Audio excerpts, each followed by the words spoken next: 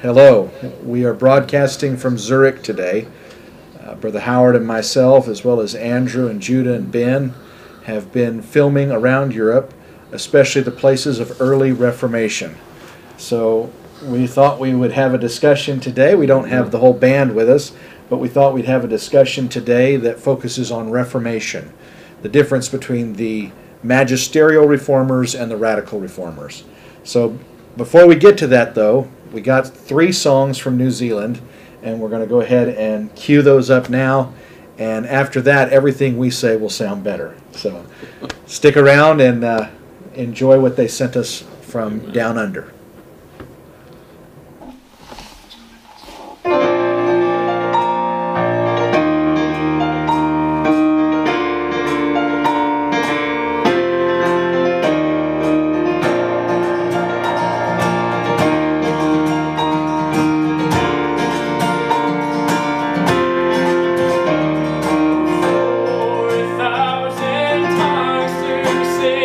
My great Redeemer's praise.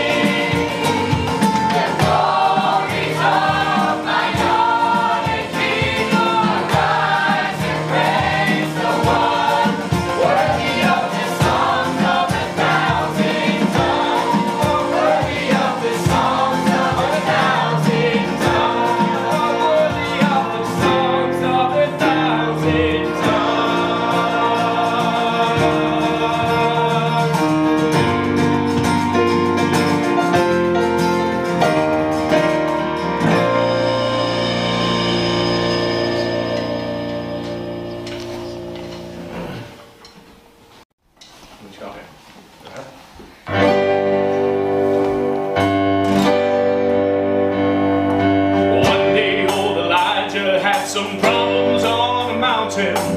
All alone he stood against 400 prophets of Baal. He said, let the true God answer by fire upon the altar. When he prayed, the fire came down. You could hear Elijah yell. Oh, I'm glad I'm serving a God who is able to deliver. I'm glad I'm serving a God who is able to defend.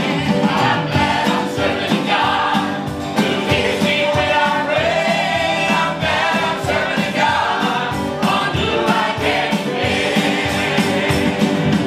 When this life is over and I'm standing in that city, gathered with the saints and the countless throng, someone might just ask me, why you're so happy?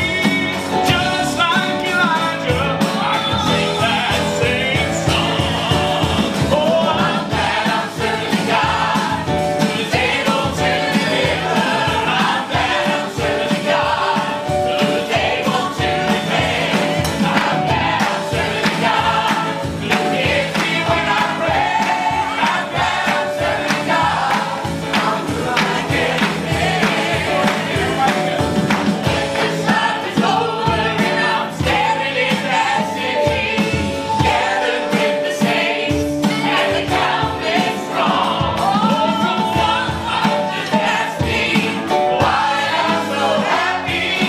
Just like Elijah, I can sing that same song. Oh, I'm glad I'm serving a God who is able to deliver. I'm glad I'm serving a God who is able to defend. I'm glad I'm serving a God who hears me when I pray. I'm glad I'm serving a God on whom I can depend. I'm glad I'm serving a God who is able to deliver. I'm glad I'm serving a God who is able to defend. I'm glad I'm serving a God who hears me when I pray. I'm glad I'm serving a God on whom I can depend. Oh, yes, I'm glad I'm serving a God on whom I can depend.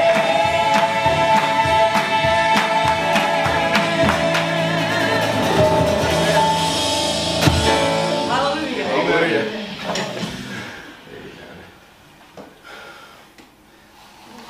Live from NZ.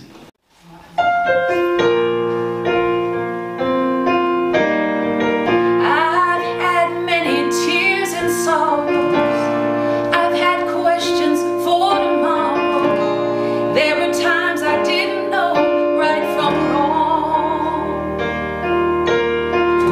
But in every situation, God brought blessed consolation. My trials come to only make me strong. I've been a lot of places and I've seen a lot of faces. There were times I felt so all alone. But in those lonely hours, yes,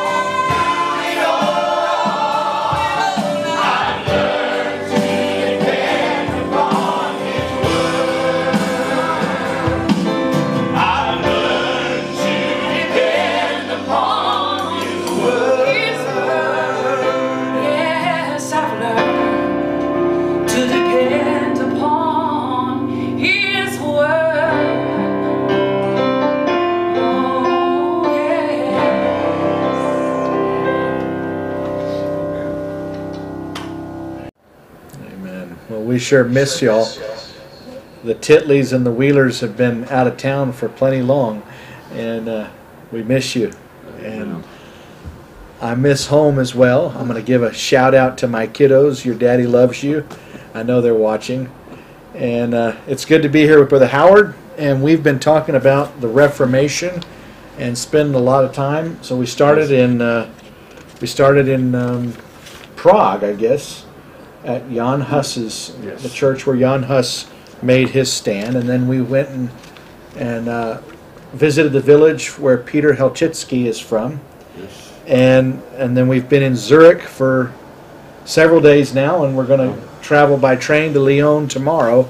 And it's exciting to be in these places and be at the home of Conrad Grabel and Grossminster Church and so on and so forth.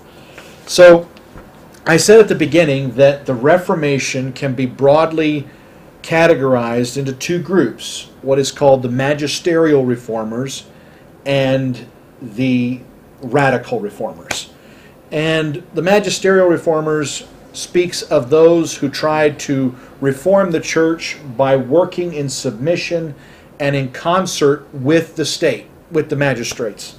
And the Radical Reformers are those who in essence were trying to undo the Constantinian Synthesis, the marriage between the church and the state.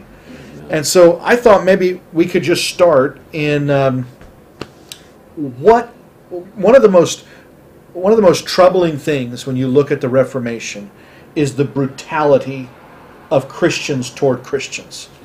You just cannot fathom, and we're going to talk about some of it in detail today, but it's hard for us to get our minds around how were they able to devise such tortures and perpetrate such crimes because someone wanted to be baptized differently.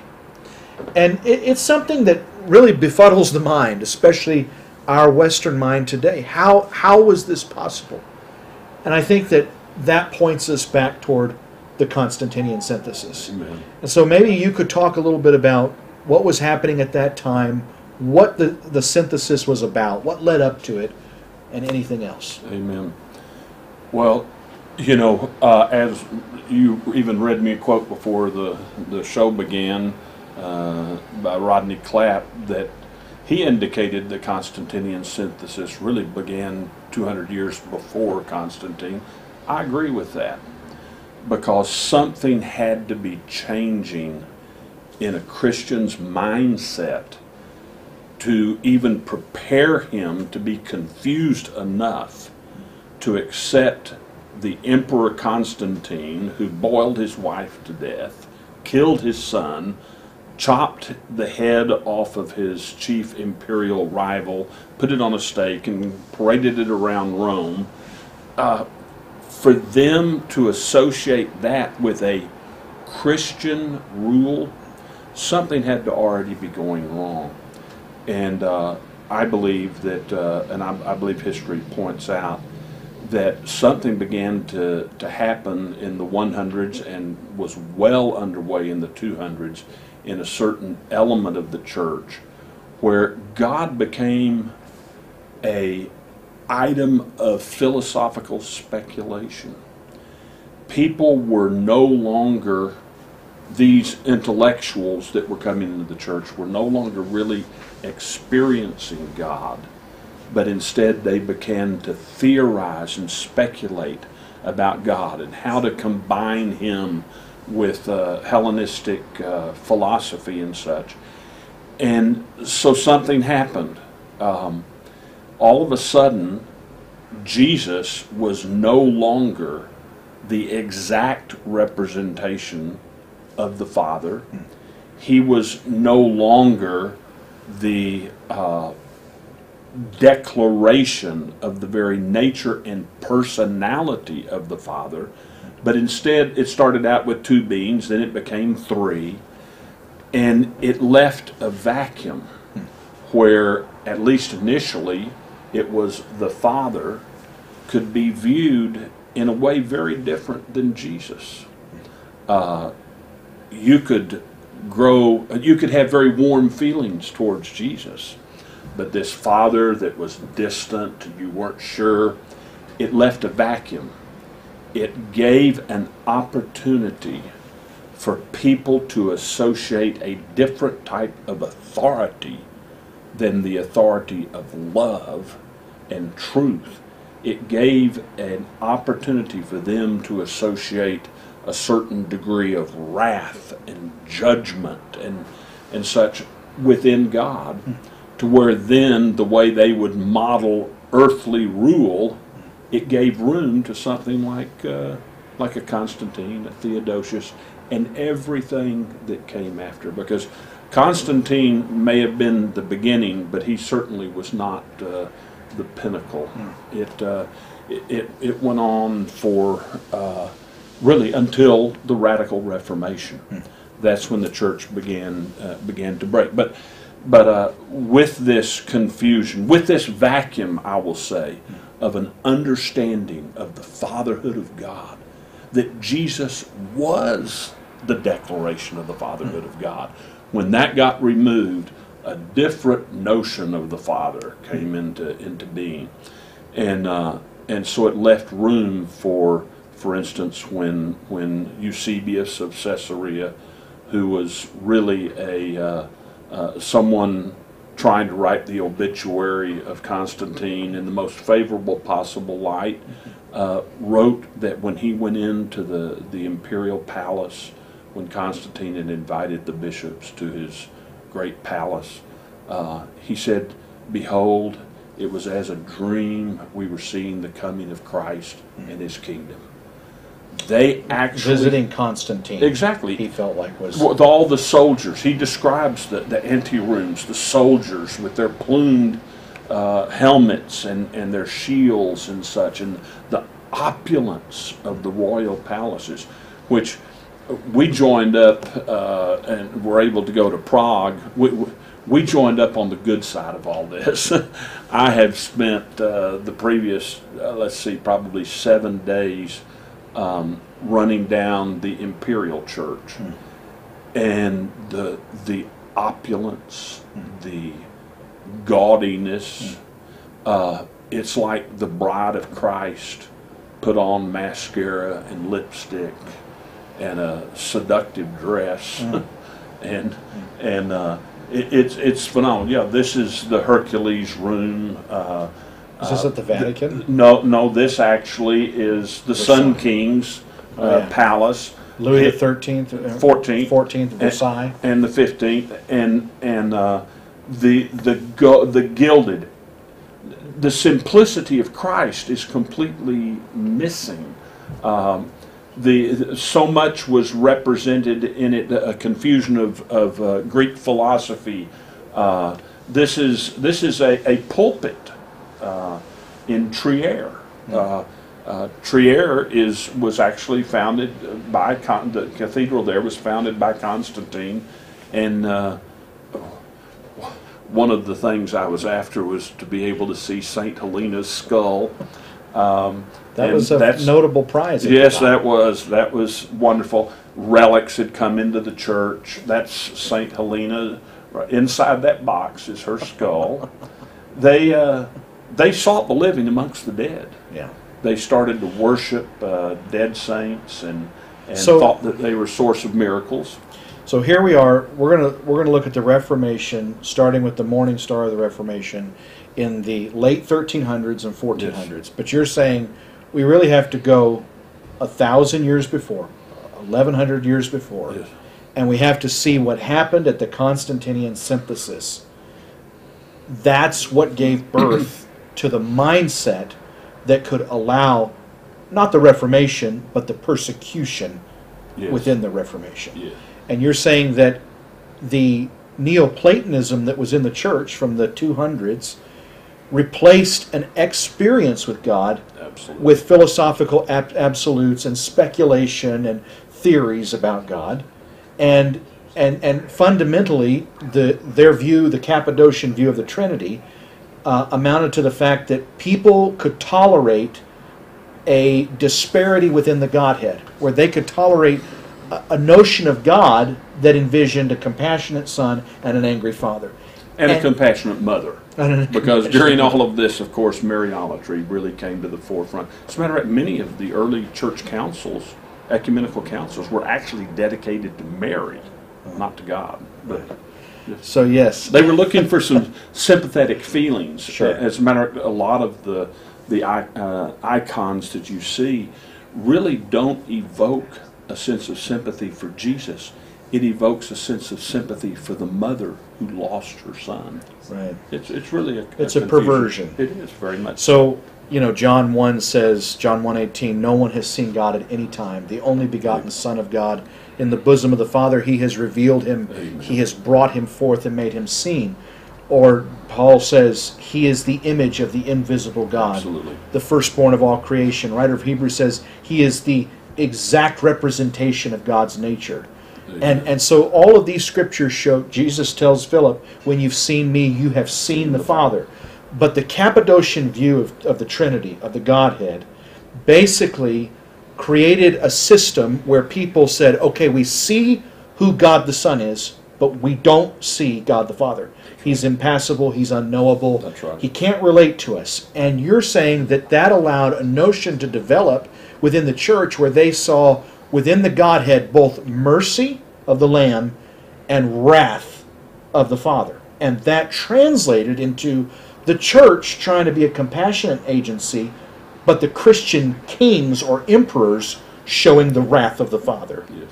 That's a powerful motif Amen. that not very many people talk about. It would. We can at least say this with confidence: the Constantinian Synthesis would have been impossible were it not for the development of a division of personalities within the Godhead.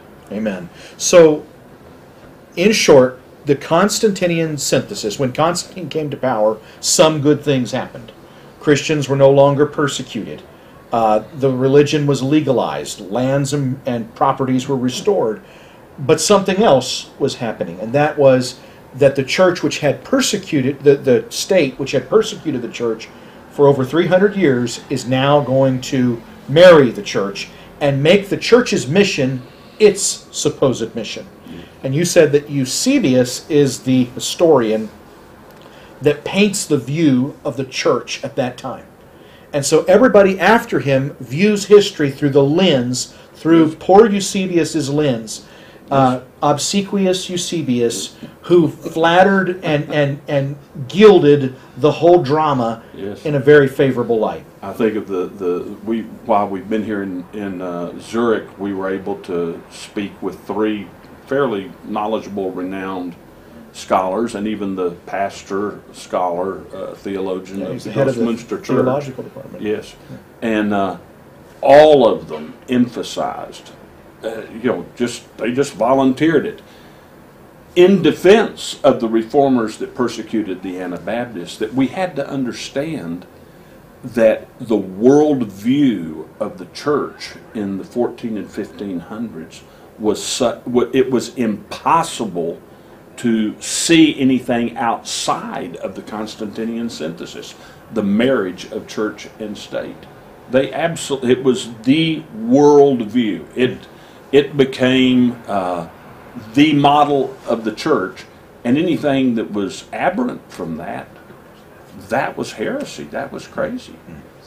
So, when is the first time that violence from Christians against Christians is really sanctioned and rationalized? Is it Augustine of Hippo? Augustine, he certainly gave the formula for it, the outline of he came up with just war. Oh, there he is. Okay, Handsome fellow. and he got so upset, and of course, he was a Neoplatonist philosopher. He was converted by the preaching of Ambrose in Milan when he was speaking about Neoplatonism. Ambrose was. Ambrose, yeah, but Augustine became a very zealous Orthodox minister, and he tried to persuade the Donatists, Donatists they had their problems, but he began to be so frustrated with his inability to persuade them with words that he finally was converted to the fact that the emperor can help out here. And so he basically sicked the Roman Empire on the Donatists, and then he had to justify it. He had to rationalize it, and he came up with just war theory. He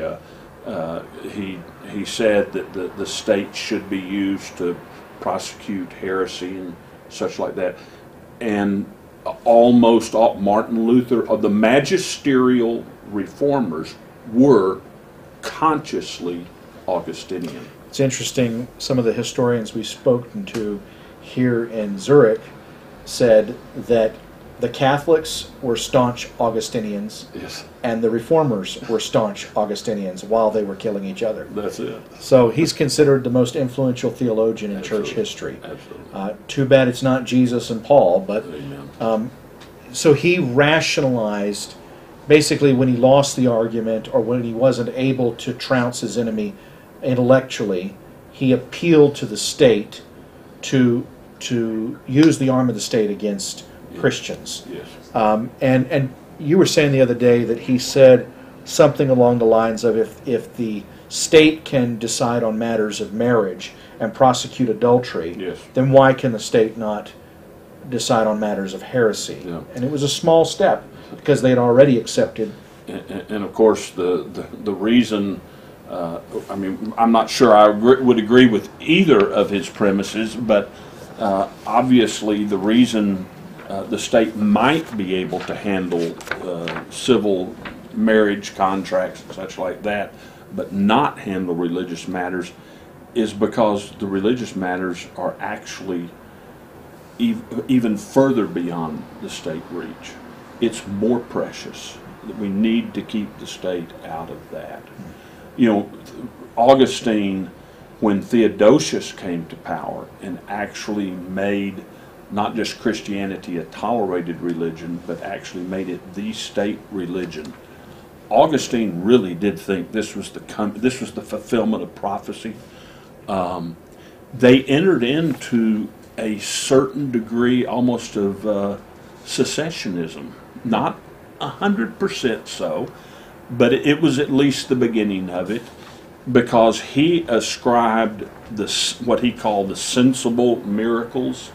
For instance, someone who had their hands laid on them and they would begin to speak with tongues. He said, yes, that's in the Bible, but that was a miracle suited to the times of an immature church. These, what he calls sensible miracles, healings, things like that, they were adapted to the times of an immature church, in his view. The reason it was an immature church was because it had not yet gained a Christian emperor. What made the church complete as the kingdom of God on earth, In Augustine's view.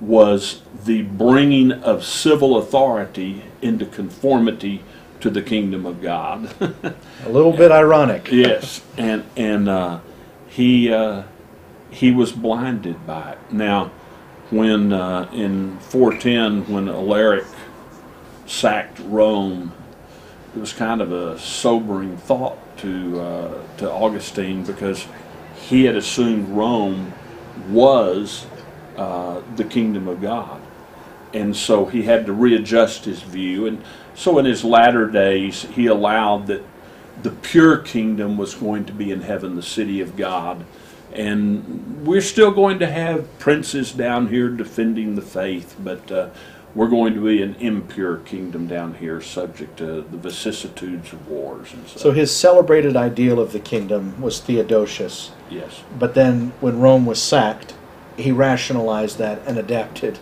yes. to a modified version Yes. of two kingdoms. It was a more mature version of You know, it's interesting that he's the first who's formulating this doctrine that the gifts have ceased.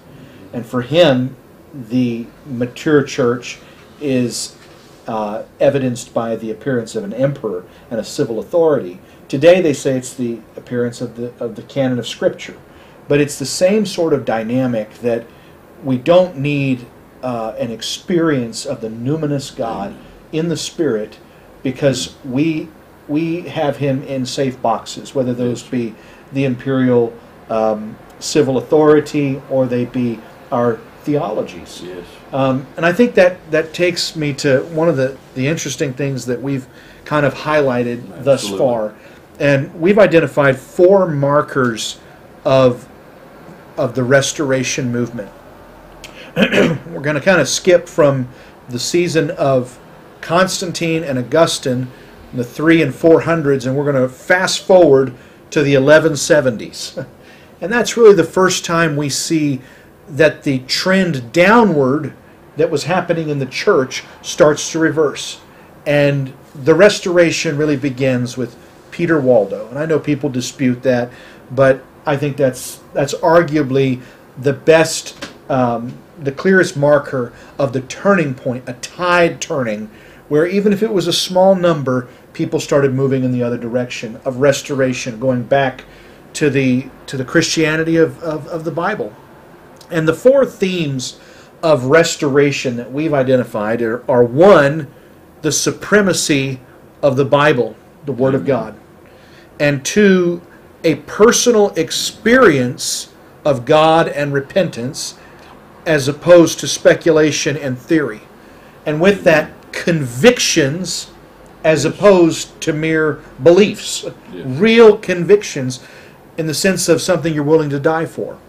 And finally, a willingness to progress, an unwillingness to allow their faith to become stagnant. So, ongoing faith, conviction, personal experience, and supremacy of the Word of God. Those 4 things seem to be thematic of all of those who died in faith, Amen. who really are our heroes of faith Amen. for these times. We saw it over and over again as we began to look into these different people. John Huss, the Anabaptist brethren here, all of them had to have had. I mean, and many of them, it's absolutely documented. They had a personal confrontation with the Spirit of God. And when that happened, and they saw the so to speak, the face of Jesus, the presence of Jesus there, it rearranged their world. All of a sudden, they couldn't fit Jesus that they had met with this whole Constantinian world, this church that had gilded itself and had gained power and wealth, and it turned them on their heels. Amen. And it gave them a different type of conviction. It wasn't a conclusion, it was a spirit-derived conviction. Many of them admitted, they said, we don't have all the truth. We're not there. If you can show me I'm wrong, I'll agree. But that encounter put something inside of them that putting them around a stake and lighting a fire around them, throwing them in there, nothing could reverse it. It was the type of conviction I want to have in my life. It's not going to be churned up through determination and will. It's going to come from a brokenness before God, a humility that opens us up to a supernatural grace. Amen. And that's what we saw. And inspired us Amen. in all of these people that Amen. we've been studying. Tomorrow we're traveling to Lyon to visit the region where the Waldensian movement began. And Petr Waldo, it said, had recently lost a dear friend. They had passed away. And on one day he was in town or near town, and he heard a traveling singer singing some hymn of Christian faith. And in a moment of time, the Holy Spirit just Amen. shattered through all the barriers, and he was overcome to the point of weeping. Amen. And went home and turned his entire life around. It was exactly what you're describing. This was not an intellectual supposition. This was an encounter with the grace of God. And he hired 2 local monks to translate the Bible into a language he could understand. And that begins the Waldensian movement. This is Peter Waldo here. And the Waldensians persist under persecution, confiscation of property, and they really put forth the basics right there in the 1100s. They wanted the supremacy of Scripture. They talked about prayer and an experience with God's presence. They wanted to reject all extra biblical traditions like the Mass and transubstantiation. The idea that Jesus was somehow physically being devoured in the Lord's Supper. And this is the 1170s. Amen. And they were a group that was allowed by God to persist in the hill country of southern France. Because they were not clergy, the Pope was not overly antagonistic toward them. In fact, he even promoted some of their beliefs. He just forbade them to preach. And so they went about spreading their message in a rather unconventional manner. What was so different about Jan Hus and some of these others is that they were ministers. They were ordained ministers, priests. And so many would see what happened with the Waldensians as not yet the Reformation, because it wasn't happening within the church system. But that's the point. God doesn't move through that system. He moves spontaneously through the hearts of people who will hear his voice. And so the next figure that we want to focus on is Jan Hus. And he again was a clergyman when he came to conversion, but he was raised in a completely impoverished peasant family. And it seems his father was likely killed when the boy was only 10 years old, at which point he was sent to study to become a priest. And he so impressed his teachers that they sent him to the University of Prague, where he excelled again and went through all kinds of education. And before he knew it, he was shown some of the works of John Wycliffe, who was considered a theorist. Again, he was not a minister. Wycliffe was not really in the ministry, and he wasn't pastoring a church. But here he's translating the Bible into English. God was using him. And much of what he was saying was truly inspired of the Lord. But he was able to open the door to Huss. And Huss, this man had something of substance. He's actually the first one, even though his followers did not adhere to this. Right. He says the Pope and the Christian have no place in resorting to violence or taking up arms against anyone. Yeah. That the Christian is supposed to show mercy and compassion and not justice to the sinner. He was warned, he was threatened, but a lot of the common folk in Bohemia, modern-day Czechia, or what we've historically known as Czechoslovakia, they were very supportive of him. And things kind of deteriorated politically. One pope was favorable, the next one wasn't favorable. And then this strange incident occurred where there were 3 popes all claiming to be the Vicar of Christ. Yes. And you've got Gregory and Alexander and whoever the other pope was. They're all fighting with each other. One's over in Lyon, one's in Rome, one's elsewhere. And so one of those popes is favorable, the other is not. And who's going to pick whose side? And they didn't know who was going to win the battles. It was a confusing time, and that's what. So they called the Council of Constance. It was named, by the way, after Constantius, Constantine's father. That's right over here in Germany. Yes. We drove there yesterday. Yes, and the reason for the conference was to settle this problem with 3 popes. I thought that would be a sign of the Trinity myself, having 3 popes, they determined also that they needed to deal with Huss, and Sigismund gave him safe conduct, safe passage. And Sigismund was the king of the Romans. Yes. What would later be called Holy Holy Roman Emperor. Yes. And but people warned him, and it sure seems as if Huss knew what he was doing, because he made out his last will and testament before he went. And when the Pope had put him under a papal bull while he still lived in Prague, in order to relieve the city of the oppression that was causing in terms of trade, because it meant the entire community was going to be excommunicated until they excommunicated him. Right. He exiled himself. That's true. And he went to the country. Yes. And he found a lot of common ground and a lot of understanding among people who were not urbanized in their thinking. Amen. And that's where he met Petr Chelcicky, Yes. who we'll talk about in a minute here. Yeah. But so he's coming back from the country. He had been safe in exile in the country.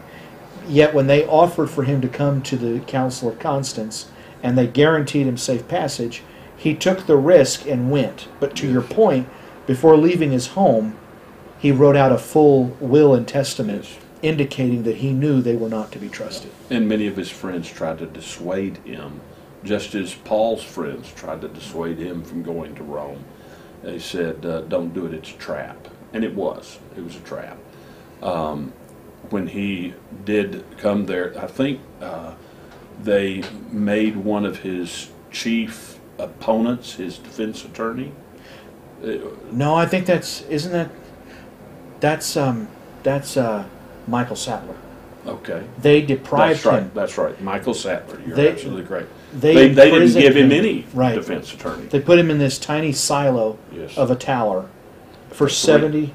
How many? How Over long? 3 months. Yeah, over 3 months, and they gave him bread and water, no warmth, no contact with friends, no contact with family, and then expected him to be able to mount his defense against a whole panel of prosecutors that had been preparing their case.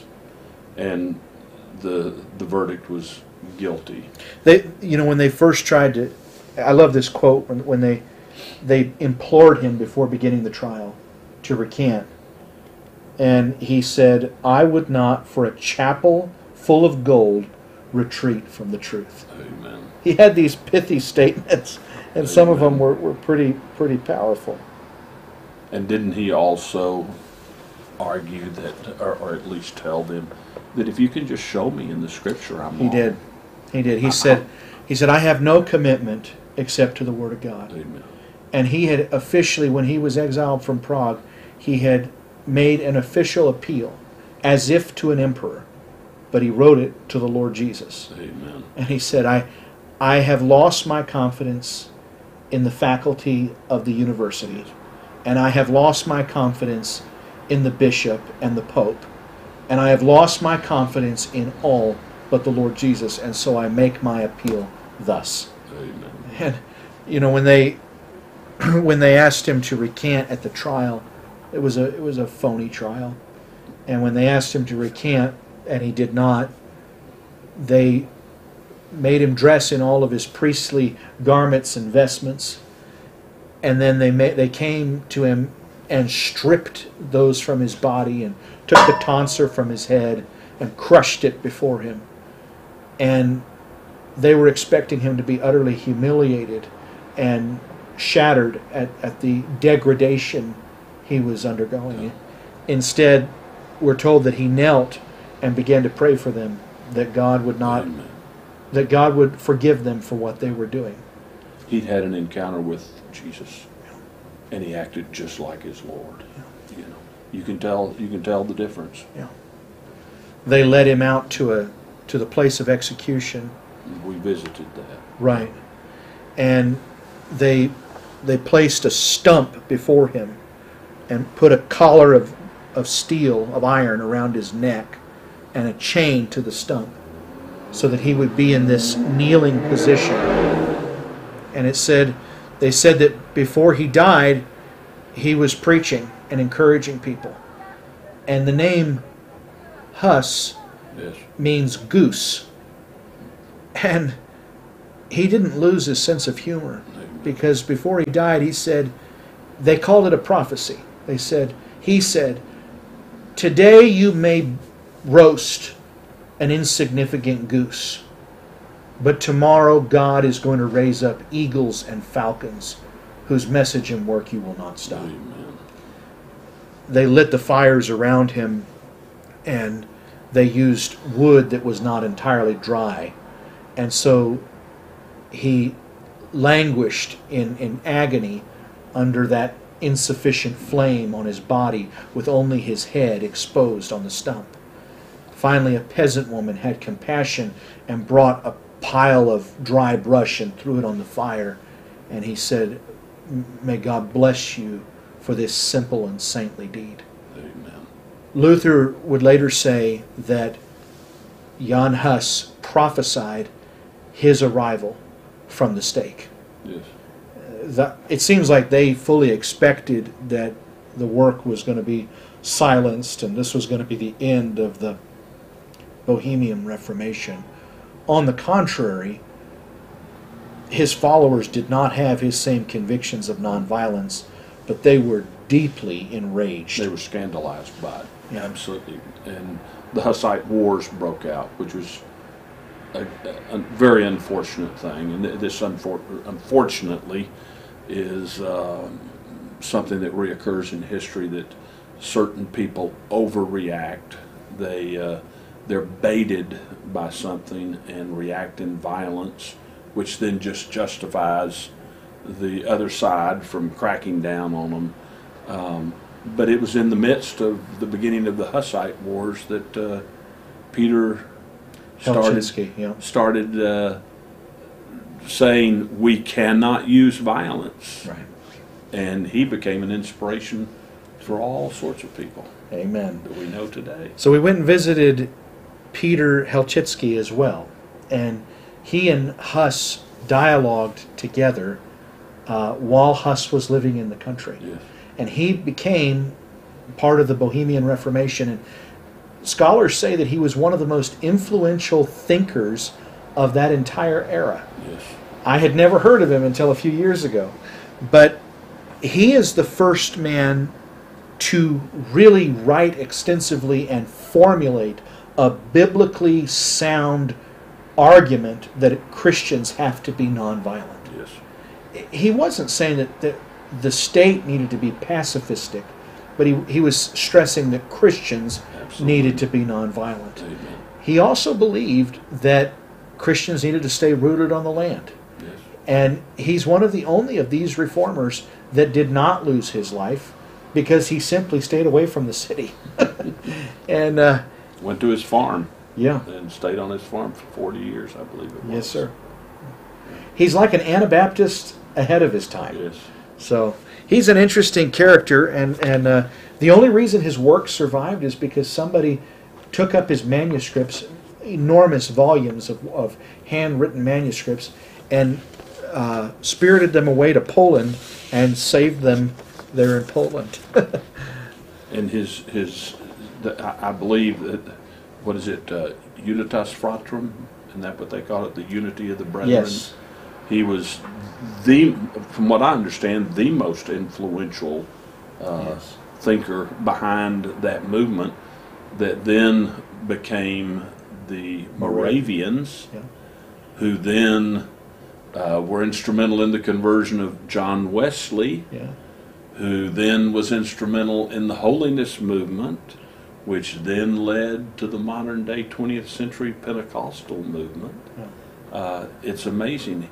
His influence, Tolstoy, Gandhi, it was a powerful message. And again, the only explanation that I see for it, he encountered Jesus. Yeah. And everything was turned upside down. Yeah. There was an actual experience where the Spirit of God, he encountered the Spirit of God. Amen. That's a powerful thought, and especially when you think of that passage we've taught from before, where he says, "These all died in faith, not having received what was Amen. promised, so that they would not be made perfect apart from us." Amen. And these men gave their lives, and so many of us have never even heard of them. But if there had been no Petr Chelcicky, there would have been no Moravians, no Wesley conversion, no Pentecostals, Amen. which is called the religion of the 20th century. Amen. So we skip across to the Swiss Brethren. Of course, Luther comes on in the scene here, and he brings some incredible insights, and his beginning there is powerful, but he's very much of a magisterial reformer. You know, when Luther first encounters God, it's in a lightning storm, and he begins to pray that God will save him, and he feels that he encounters and meets the Lord. And again, this is not intellectual. This is somebody meeting with the Lord. And he called himself a prophet. He felt like God had called him, and I don't dispute that.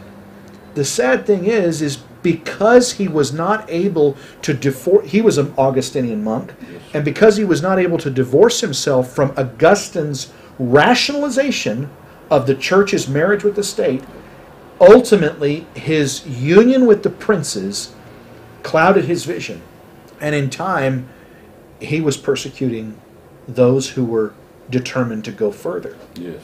And that's another theme that we saw, is just how often it seems that those who start out well and go 50% toward restoration end up being the most vicious persecutors of those who want to go 100%. Yes, absolutely. Jumping over to Switzerland, you've got Ulrich Zwingli, and he is located here in Zurich, where we've been and where we are today. And he was a powerful man. He was the son of a mayor. And so his thinking was always politically inclined, as some of the scholars we spent time with yesterday told us. He was always a politician and then a theologian, not vice versa. So, but he has some kind of stirring in his life, and he begins to preach from the Bible. He translates the Bible ahead of Luther into German in 1531, I believe. We got to see that Bible. Yes. That was something. Do we have pictures of that? That's okay. We'll show you in coming pictures. We got to see that original color Bible and how perfectly preserved those images still are after all these years, after nearly 500 years. But in the 1520s, he is preaching, Zwingli is preaching, and it's so powerful that a student named Conrad Grebel, when he has studied humanism in Basel and in Vienna and in Paris, he's friends with some of the most renowned humanists at the time. Conrad Grebel, he's the son of a city councilman. When he comes back to Zurich as a troublemaker, a humanist, and a rabble-rouser, he hears the preaching of Ulrich Zwingli. Yes. At times they said the crowds were so great that they couldn't accommodate them in the Grossmünster church, and so it would spill out into the marketplace. Well, again, Grebel has a conversion experience. Again, this is an experience. This is not a conclusion. It's an experience. It's an encounter with God. And he goes, in one day, God turns his life around. He encounters the grace of God, and he goes from being a troublemaker to being a devout scholar of the Scripture. Felix Mons and his friends, Conrad Grebel and his friends Felix Mons and George Blarac become some of Zwingli's most ardent students and supporters. They're indistinguishable. What Zwingli is preaching is being propagated by these students, and they are more than students. They become leaders in the movement, and they would have been preaching from the pulpit right there in Grossmünster. And yet, when Zwingli faces his first confrontation with the council, they oblige him. They allow him to do it. When he faces his second disputation with the council, they don't want to change infant baptism. Infant baptism is something that Zwingli was the first one to reject. He articulated believers' baptism first, and he taught it to these students. But when the students see him back down in the face of a threat from the state, they lose all confidence in him. Amen. And you would think baptism, or they also argued over communion.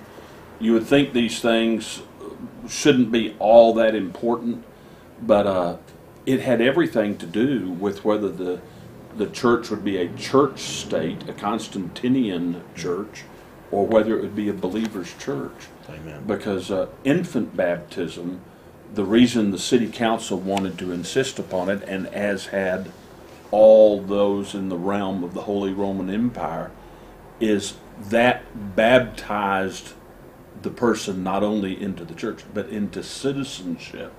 It was a mark of being under the imperial realm, and these people began, Blaurock and Mans and Grable, began to see a believer's church, which we take for granted today. Almost all evangelical, even the Catholics believe now in a believer's church. But back then, the blinders were on. Everyone that we met with said that. The defenders of Zwingli would all say he could not think out of the box. And to have a parallel society, people baptizing outside of the rubric of the state, was something that just could not be comprehended. And so they took action. He first debated his own students in front of the council, and by all accounts they trounced him, and that's why they backed down from their threat to burn whoever lost the debate. They just kind of went hush-hush about it, but they declared Zwingli the victor, a declaration they had made before the debate. But they ordered that all children be baptized within 8 days of the ruling, or their parents would face banishment or worse. And they refused to do it. And on January 21st, 1525, they were gathered at the house of Felix's mother. And there were about 15 of them that had been seeking the Lord. And finally, George Blaurock, who was the oldest among them at only the age of 30, he said, I've come to a faith in Jesus, and I know I have not been baptized, but I need to be. And he asked them to baptize him. And I believe they baptized him in Felix's bathtub, which is interesting.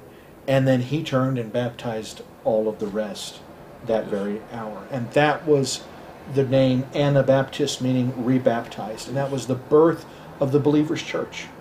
In a sense, the Baptists, the Mennonites, the Brethren, so many of the free church, of the congregational church, they owe their foundation, they owe their origins, their roots, to these men and these choices that were made. Yes. Of course, just 2 years later, on January 5th, 1527, the council ruled that Felix Mons should be put to death because he would not recant. And this was a Protestant Reformed council that's ruling this. Yes. And Zwingli sided with the council. And despite what anybody would say, he declared in writing, he said, Felix has brought this on himself. Now he will become the punishment he deserves. Yes. He was angry with him for not recanting. It never rattled him that he was about to murder one of his own students in the name of Christ. So on that cold January afternoon, they took Felix down to the Lemont River, right there below Grossminster Church, and took him out on a fishing platform and bound his hands to his legs and put a broomstick in between and held him under water until he drowned. Amen. And what was interesting is they expected that this was going to really turn the tide again, and it didn't. Amen. People were hungry to see a faith in God that was real and that was stronger than the power of death. And we're told that Felix's mother cried out from the crowd to her son while he was being led to the execution, "Be faithful unto death, Amen. Felix." And he prayed and delivered his spirit into the hands of God, and he was the first Anabaptist martyr. But really, he was continuing the same theme as Jan Hus. Yes. If Huss had made it, there would have been a continuity, because really and truthfully there was a continuity. Yeah. They both eschewed violence. They both were were really espousing much of the same things. You know, Zwingli had divided devotion. And I think because there was a time, what would it have been, 4 years earlier, Right. he was supportive of these people. Oh, yeah. But something came into conflict with Zwingli's vision because he was not wholly dedicated to the building of the church, but building what he viewed as the kingdom of God, which was both the civil order. He dreamed of a Protestant kingdom, just like the Holy Roman Empire. He dreamed of a Protestant kingdom all the way, it said, from the Baltic to the Adriatic. He made league with Philip of Hesse. And so these rebaptizers weren't just threatening some doctrine of his church.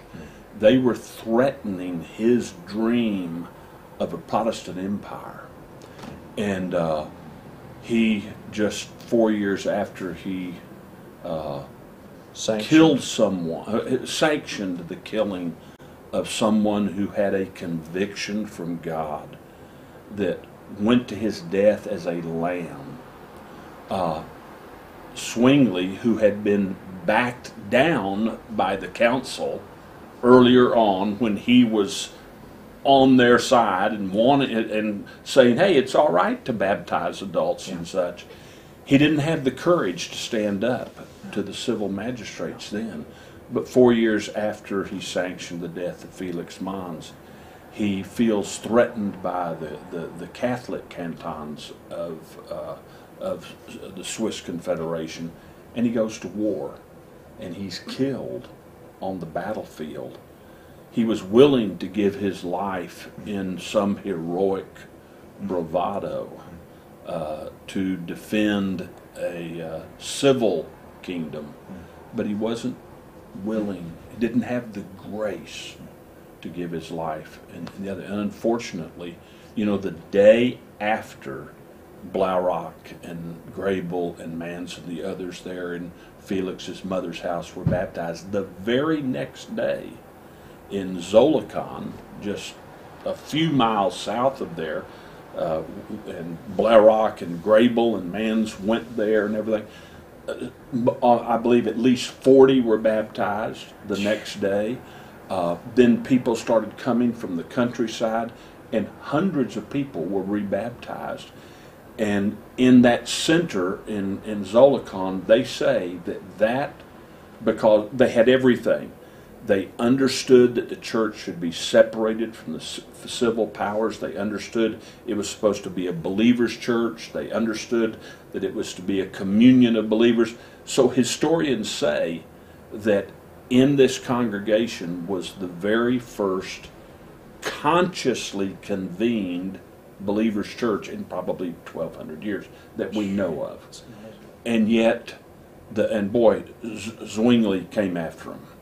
And they immediately started persecuting this small congregation. And I'm going to say that perhaps they hadn't fully counted the cost yet or something, because this particular congregation began to waver, and they decided to make a compromise. And they accepted the offer from Zwingli and the council that if they would cease rebaptizing people and leave all the preaching up to the official state preachers, then they could just live their lives they wanted to, and they accepted the compromise. They backed down, and in 8 months that congregation was gone.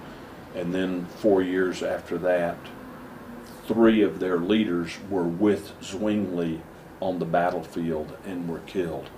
But again, they were unwilling to face death for their convictions. Yes. But they ended up dying for the state. Yes. Meaninglessly. Yes. But there were others that they were determined to take it all the way. It was called the fire in the Zurich Hills. Yes. I mean, it moved so fast. There were thousands in a matter of just a few years. Yes. Yes. Something else. We got to bring in Michael That's what I Sattler. was just getting ready to go to. Yeah. What a story. He would have been. He was likely. Michael Sattler was a priest and the head of a monastery. He was made a prior. He was a very educated man. Again, he said that he lived an undisciplined, ungodly, unholy life until he met the Lord in a powerful prayer. And so he also was there on the day of Felix's drowning, and he was likely banished from Zurich. He was banished from Zurich, but it was likely at the same time with Blaurock. And he went about preaching and writing, and he authored the Schleitheim Confession, Amen. which they adopted as the first unified statement of faith of this new band of believers. Could I emphasize something here? And all we've mentioned it, but all of these people also really began the Word of God in the sense of the Bible was rediscovered by them. It's almost like when they Josiah. found the Bible in Josiah's time. Yeah. That had a profound influence, all the way from Wycliffe on. Bringing the Bible into the common languages had a profound effect on people. And these people all had encountered the Scripture also and were weighing their convictions. It wasn't just wildfire. No. They were weighing the convictions against the Word as they felt that anointing leading them to read it. Amen. So he's put on trial. He's arrested and taken to Rottenburg, which is Catholic, still Catholic at that time, and he's put on trial. Seems like the Austrian prince who was there upon his arrest wanted to kill him immediately. Yes. But the other goon said, by what I think it was Ferdinand said, by a third baptism, yeah. drowning. But the other guy wanted to give him the appearance of due process. So they provided one of his arch enemies as his defense attorney. Yes, Yeah. exactly. Due process. After they had berated him and challenged him and accused him of 9 points, and he had answered, the trial was coming to a close, and he concluded his response. I might just read some of this trial. Absolutely. This is Michael Sattler. It's recorded by a contemporary witness to the trial. Right.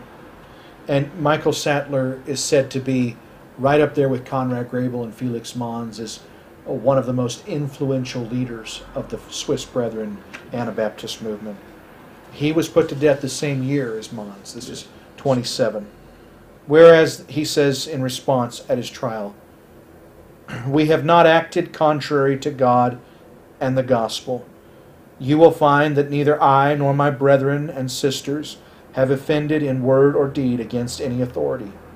Therefore, you ministers of God, if you have not heard or read the word of God, send for the most learned and for the sacred books of the Bible, of whatsoever language they may be, and let them confer with us in the word of God. And if they prove to us with the Holy Scriptures that we err and are in the wrong, we will gladly desist and recant and also willingly suffer the sentence and punishment for that of which we have been accused.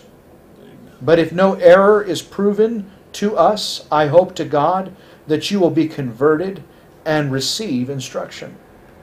Upon this speech, the judges laughed and put their heads together, and the town clerk of Eisenheim said, O you infamous, desperate villain and monk, shall we dispute with you?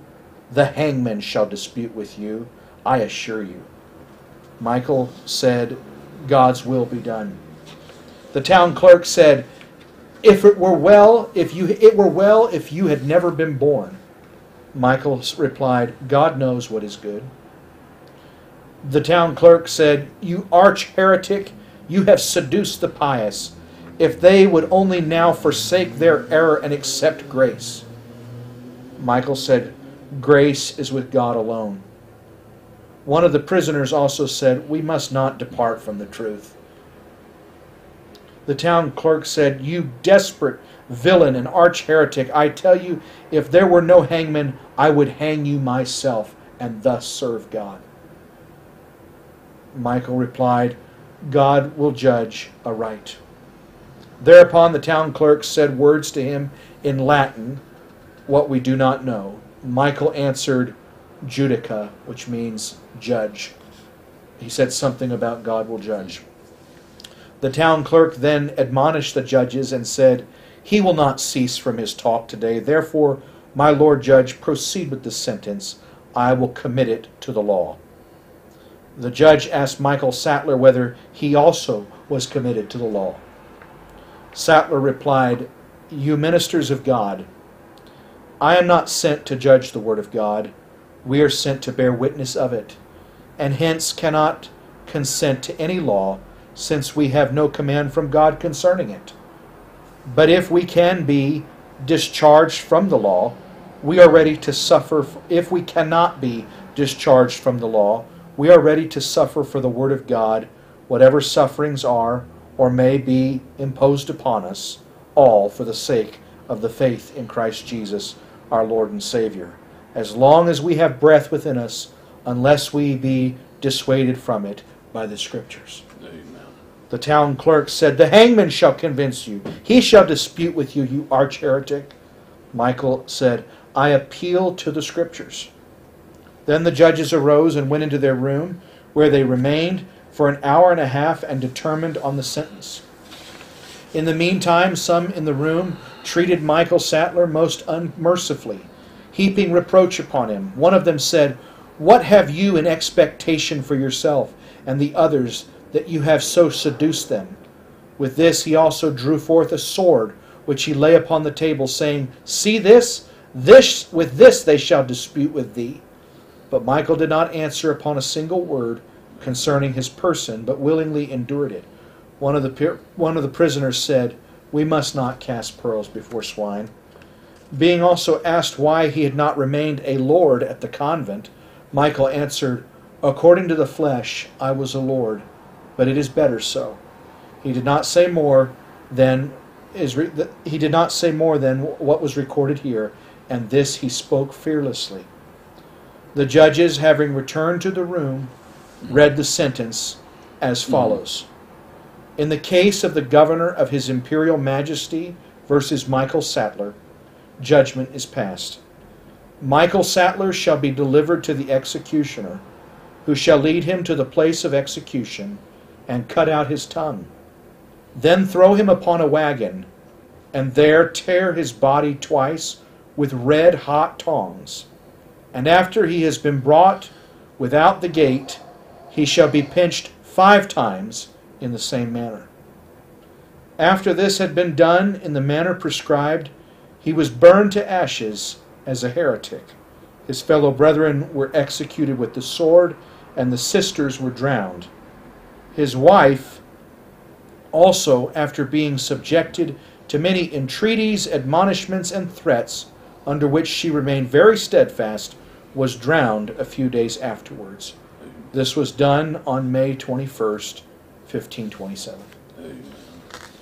You know, you hear that judgment that was actually carried out that way. They cut his tongue out. They ripped at his body with red-hot tongs. That, I think we added all up 14 times. It's demonic. What was going on that so upset the devil that he could instill such viciousness in people? I think it's the devil knew that he had the church wrapped up in these Constantinian walls, and there was no real danger of to his kingdom, you know. But he saw in these people who had encountered the risen Lord, who were delving into the written word, that were wanting to restore a church that had a genuine relationship with God.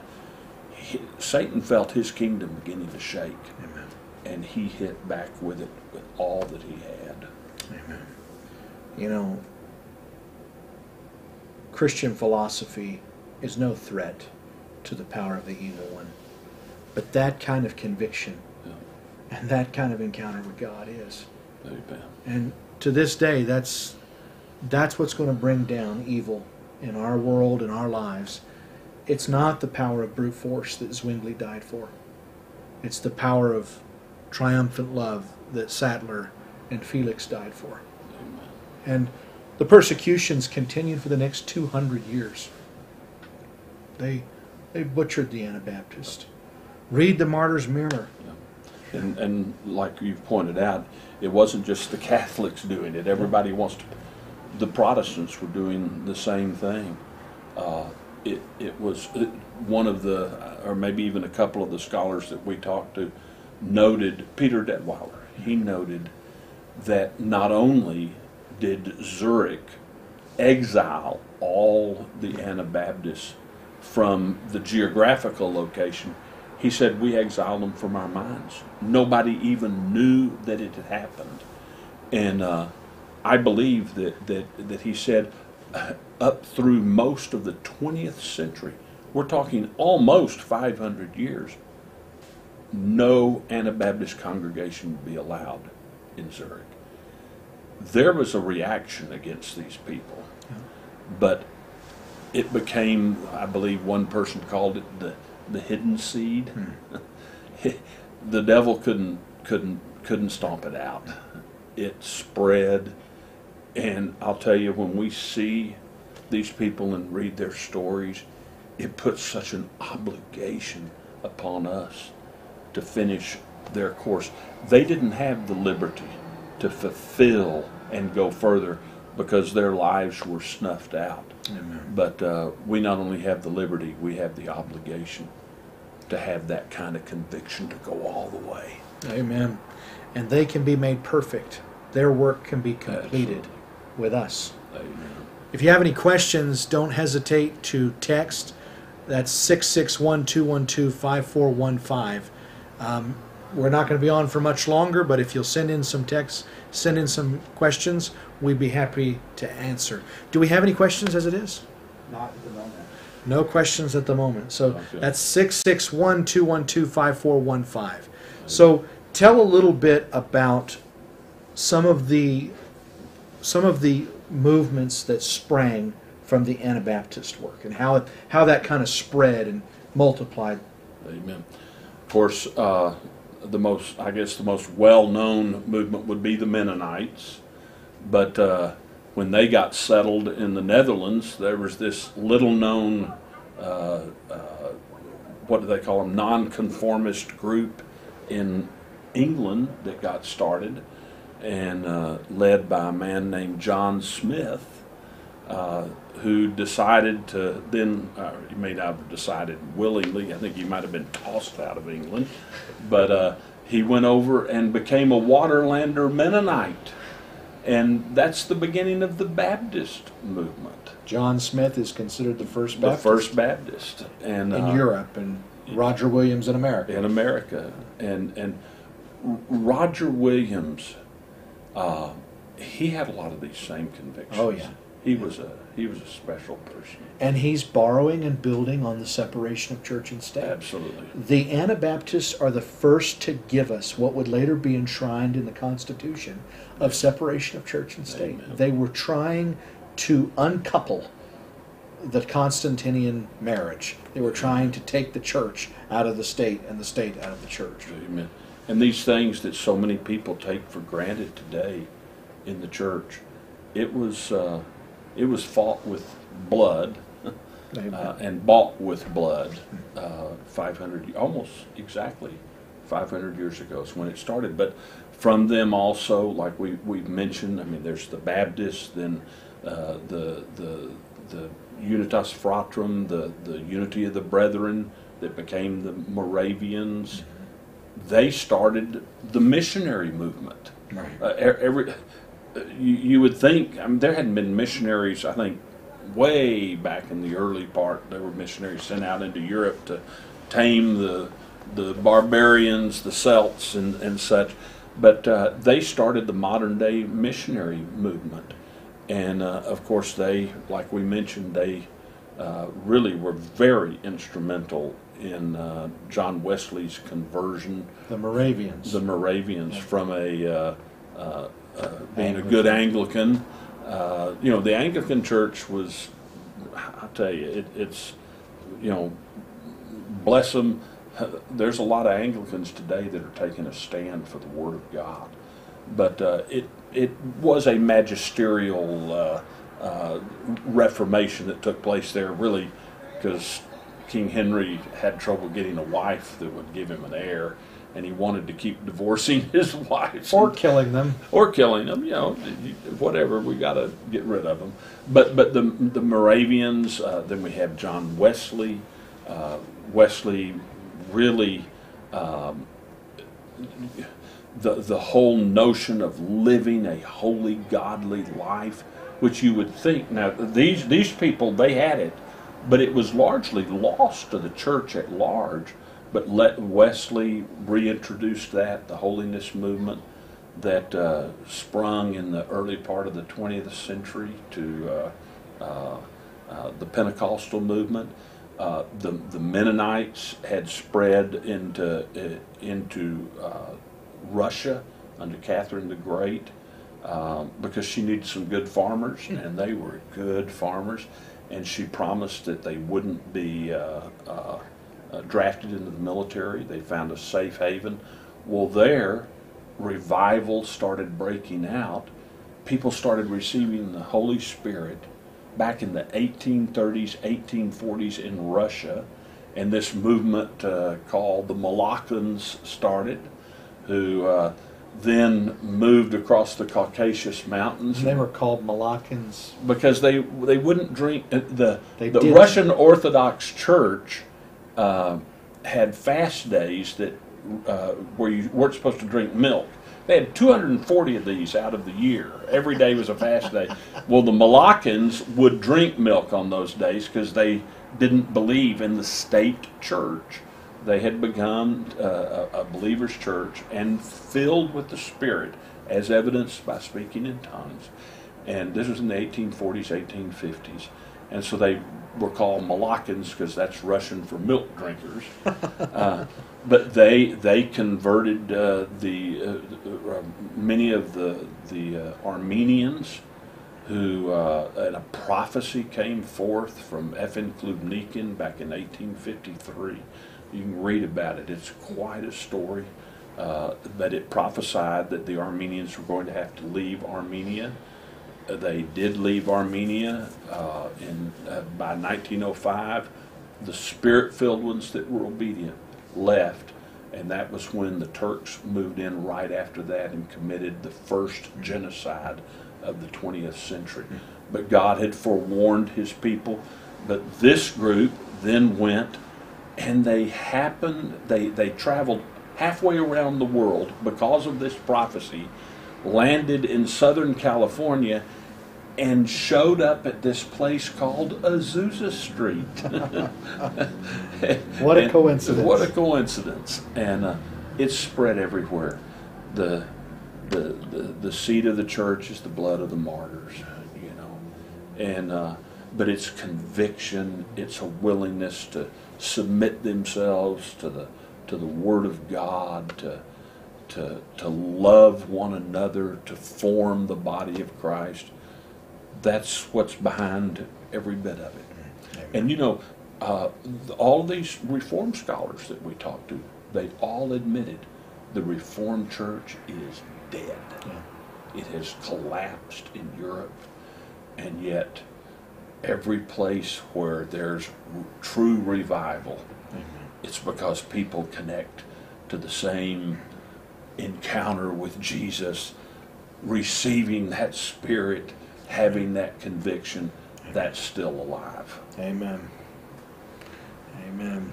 Well, unless there are any questions, 661-212-5415, we might sign off sooner than later. I can't believe nobody wants to ask Brother Howard a question. We don't have him on all the time, so this is a good time to ask. Any questions? Okay. Well, maybe this means we weren't even on air this whole time. Okay. We were well, just so erudite that that's we it. answered all the questions. That's it. We'd like to think. Well, God bless you all. We'll see you next week, Lord willing. I guess I'm going to be in India next week, so maybe, I don't know what our plan is, but we'll figure it out as we get there. Amen. All right. Good night from here. Good afternoon where you are, or good morning, or whatever it is. God be with you.